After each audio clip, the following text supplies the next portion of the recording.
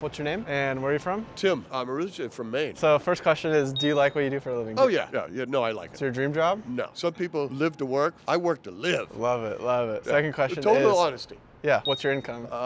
North of 500K. Amazing. Third question is, what did you study in college if you went to college? I have a degree in economics and math and a graduate degree in finance. Okay. I feel like you're probably a business owner of something. That's close.